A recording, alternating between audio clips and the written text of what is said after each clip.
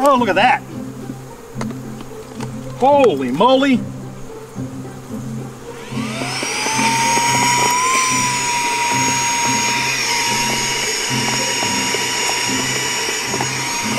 I don't know how this hive is alive. Hi and welcome back to the channel today. Well, today we're down in my shop and we are going to do a quick build to help out a fellow beekeeper. Bruce over at Bruce's Bees in Alabama, he released a video a couple of weeks ago where he has a huge infestation in the middle of December. Now getting a hive beetle infestation in the summer is bad enough, but in the winter time, the bees, they have to keep the queen warm, they have to keep the brood warm. They don't have time to chase all the beetles into a beetle jail, so the beetles and bees are kind of commingling, and that cannot be good for the hive. Moreover, if I were a bee, I would want to get out of that hive because it's just creepy. Anyways, so what we're going to do today is we're going to build the Beetle Sucker 5000. I'm going to show you the base components that I have, what you're going to need, how to put it together, and then we're going to get this thing in the mail off to Bruce's Bees so that he can alleviate some of the beetle pressure in his hives. So first off, I've got a lot of things sitting here. You're not going to need all of this to build your Beetle Sucker 5000. This is what I'm going to use. What you are going to need is some sort of a saw. I've got a hacksaw. That's what I'm going to use. You can use a hacksaw. You are going to need some sort of tape. I would recommend Gorilla Tape or duct tape.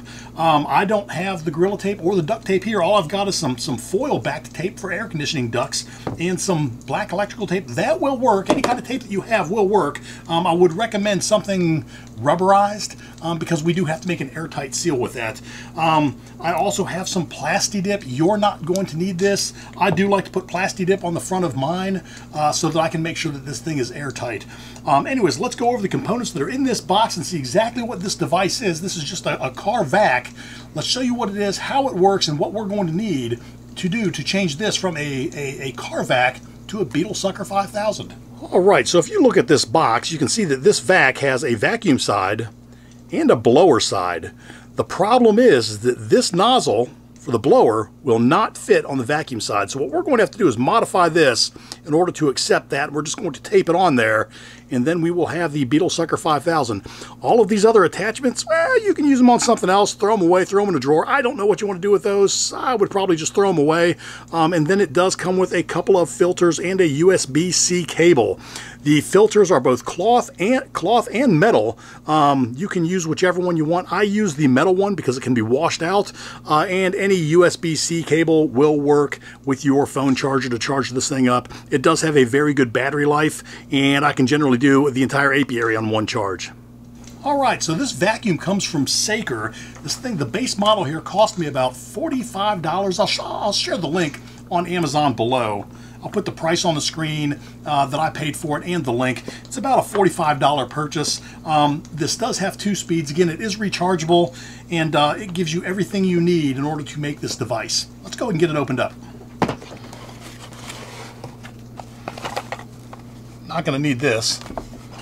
Actually, I have had some suggestions that we should make a holster. Maybe I can make a holster out of that. I don't know. All right. We are not going to need this. We are not going to need this.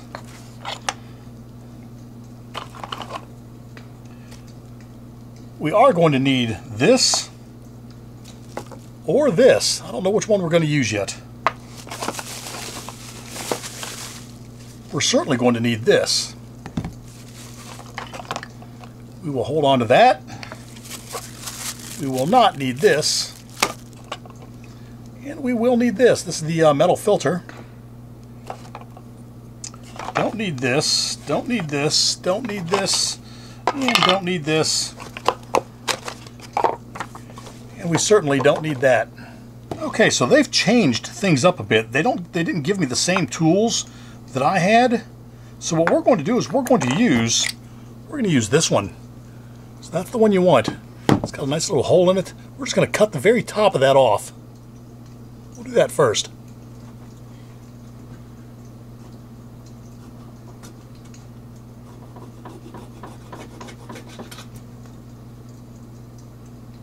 Now, if you notice, there's a little, I don't know whether you can see it here, there's a little door in there. We want to leave that intact. We just want to cut the very end off of this thing, just this part right here.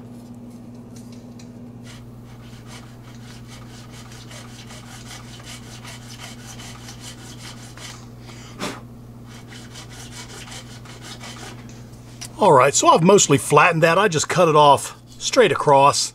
You can do that with your hacksaw. Just have to make sure that you leave this inner, there's like a tube in there. You have to leave that intact because it's got the trap door on it. You don't want the beetles coming back out of there. But that's it. Now what we're going to do is we're going to affix this to the front with some tape.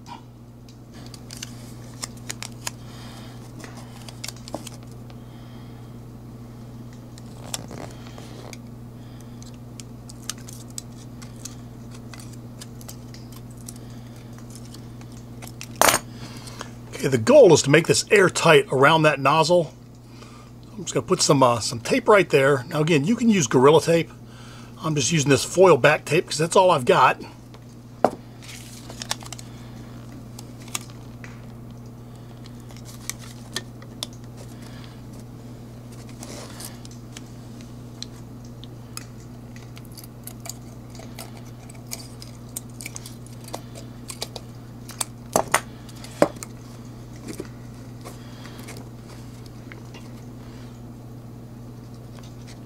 Now we just want to open up our hole. There we go. Alright, this is where you should be. Very easy to do. You just want to make sure to plug up all the holes except for that main hole going in. I've got it closed up nice and tight. So now, what we need to do is tape this right to there. Alright, so what I will do is I'll just make some strips of tape.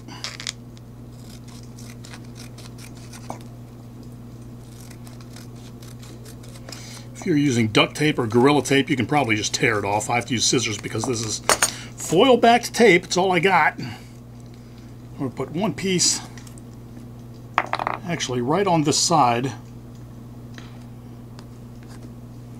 and one piece right on this side.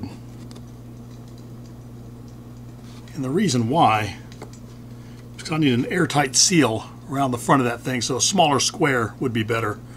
Notice how this covers it up now? I don't know whether you can see that.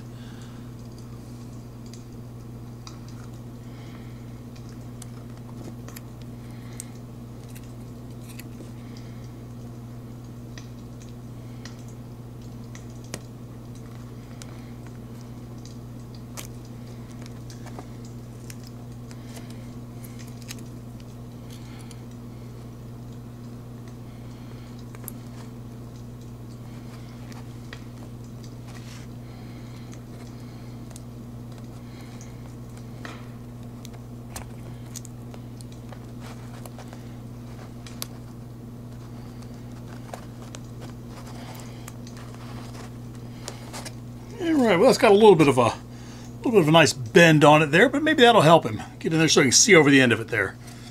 It is what it is.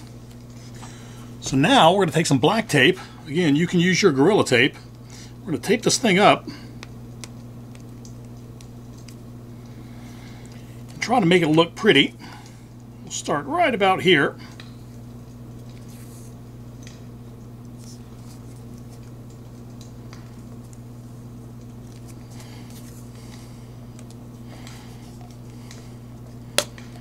Right. Alright, now that is affixed. So what we have essentially here is a Beetle Sucker 5000. But we're going to take it one step further. I'm going to use some Plasti Dip here. Just because, why not? And I think what I'm going to do before I do this, let's put some gloves on.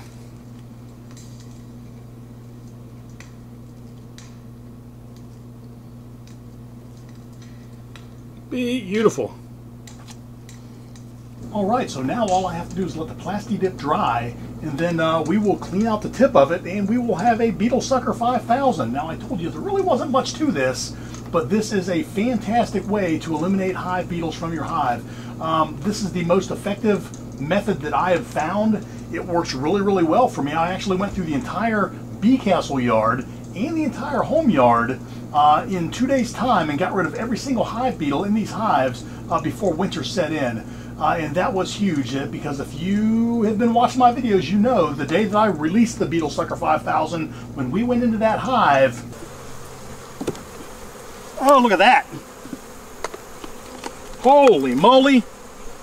It was a nightmare. I mean, there must have been 100,000 beetles in there. Actually, I think we counted there were several thousand beetles in that hive, and we actually put a tally up at the end of the episode, but we caught them all, and we really saved hive number 20 over the bee castle yard. And I think that this Beetle Sucker 5000 is going to work wonders for Bruce over at Bruce's Bees, and I think it's actually going to solve his problem as well. All right, well, there you go, the end of another adventure. Now, we did manage to get the Beetle Sucker 5000 built, and this Beetle Sucker 5000 is going to go off to Bruce's Bees in Alabama. He had a massive hive infestation in December. That's not something that any of us want to deal with. It's something that I've never seen before, so I know that it's probably stressing him out and probably stressing out his bees. Well, I can tell you that the Beetle Sucker 5000 is up to the task. It can get rid of the beetle pressure in that hive. I know this from experience because I had a serious hive infestation myself this year, and the Beetle Sucker 5000 helped get me out of it as well. Now, it kind of looks like a gimmick, but I promise you this thing will work. Overall, it's a very simple build. You can get by with a hacksaw, the base product, whichever base product you choose. There's multiple ones out there, but this is the one that I chose. I'll leave the link down below. But you can get by with a hacksaw, some electrical tape, and some plasti dip if you have it. You don't have to use the plasti dip. You just have to make sure that you create an airtight seal up here in the end so that you can maintain a vacuum. Also, the only other thing you have to make sure is that you have a hole small enough for a beetle, but not large enough for a bee. Now, I have had a couple of bees get sucked through this hole in mine, and it's basically the size of a BB. And if that happens, you can let the bee out. They've been unharmed. I've not had any bees get killed going through this thing, but I have captured a couple of them in there because they just fly everywhere when you're getting the beetles out of the hive. But if you have one get on there, you just push him through the rest of the way or scrape him off and continue about your work. If you have to sacrifice a few bees to get rid of a few thousand beetles, I think you're probably willing to make that sacrifice. I know I am. Anyways, with all of that said, I want to thank Bruce for letting me make this for him. I'm going to ship this off to him. If you have not been to his channel, go to Bruce's Bees. You can find that here on YouTube. I'll leave a link down below. Make sure you like, comment, and subscribe if you like his content. I'm sure you will if you like beekeeping content. And as for me, if you have not been to this channel before, I hope that you leave me a like, comment, and a subscribe. That would really help me out. It helps all of us creators out when you engage with the channel, so I would appreciate it if you would engage. I do everything I can to engage with you. Please engage back, and we'll try to keep making more videos for you. With all of that said, I want you to be happy, and I will see you next week. Take care.